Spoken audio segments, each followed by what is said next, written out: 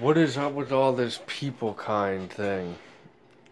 Well, let me say this, that there's only people, and then whatever you break people up into, smaller groups, people then gets erased by the reality, which becomes division. So there's really only people kind. Um, Now, what happens is people kind go out into the world as whiteness and blackness and all this other kindness. And what that is targets basically over their heads. They don't see this as in another world because I'm super sweet psycho. No, I'm just kidding. I guess it's metaphysical or something. And people used to call me crazy back in like 2012, 13 when I used to talk about all this stuff, and I would be seeing this stuff in society and in my mind and things. You know, everyone has a mind's eye, and once you clear your mind, you can drop elements into your mind. You watch them play out and unfurl. You can see what they're gonna do in advance. You get like a foresight. But got sidetracked here. So these hexes, people go out with them.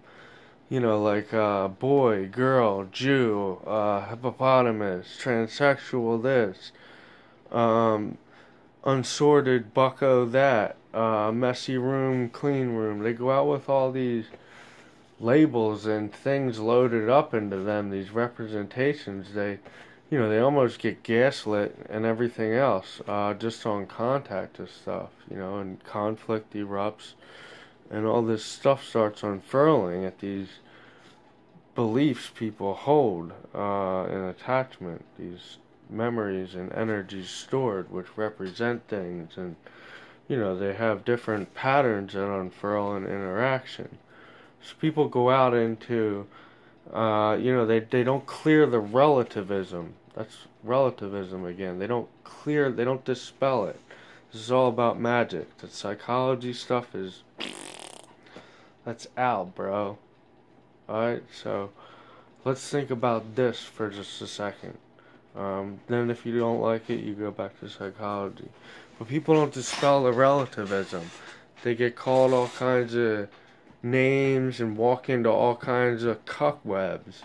It's like people going, they let the journalists and such hype things up. Like, so-and-so's going to do a lecture next week to tell the crowd and audience how to do bias training or whatever. And it's like,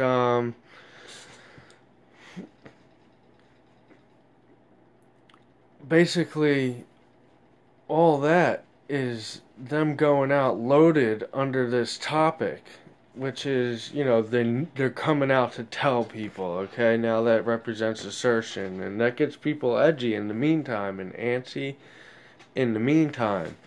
And, all hell breaks loose when they do go to do these, talks and stuff. Oh, they're coming to lecture me and tell me how to do this. You don't tell me how to do that. And people are all loaded up with that.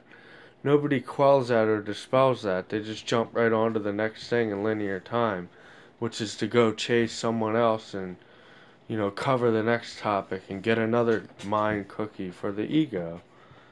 And the ego is a huge problem in academia. That's all I got for this time. Stay tuned for next time. Next time, pals.